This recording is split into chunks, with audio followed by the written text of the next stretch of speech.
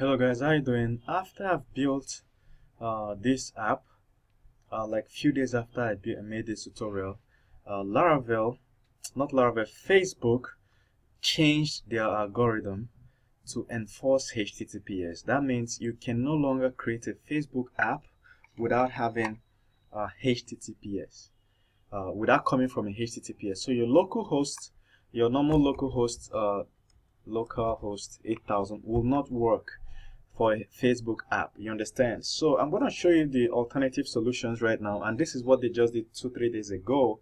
So eventually, let's say 1 month out, in 2 months time, there could be other alternative solutions. So but before then, I'll show you the tutorial. I'll show you some ways around. First of all, let's see what happened when I created this app.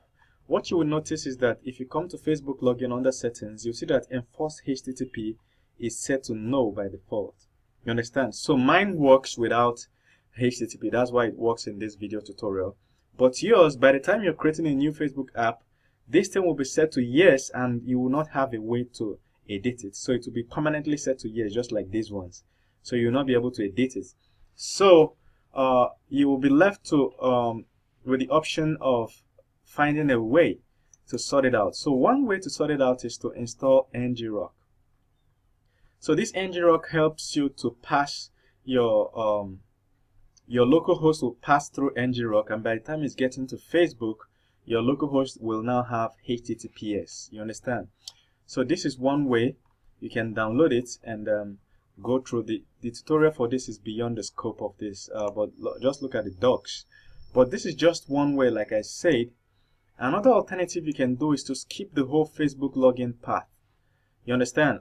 Not just keeping it. When I'm teaching the Facebook login, when I was teaching the Facebook login, like you will see in the further tutorials, what happened was that I removed the login text boxes. I removed the email text box, the password text box, the submit button, and then replace it with the Facebook button. So don't remove those ones, so you can still be logging in. You understand? Because once you host your website, once you host the site on your cPanel or your server, you can get a HTTPS. So basically, what Facebook is saying that you cannot use Facebook app to log into your platform unless your platform has HTTPS.